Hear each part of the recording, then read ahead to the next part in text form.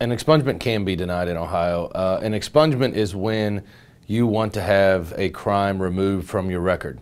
You have to be eligible, though, for an expungement. You cannot have anything else on your record, and the crime that you're trying to get expunged must not be a crime of violence or a sex offense or anything like that. It must be one of the crimes that is eligible to be expunged, which is why you file for an expungement. The probation department does a review, and then you go before a judge to ask whether or not that criminal offense can be expunged or not. And if you don't qualify, then yes, the judge can deny your request.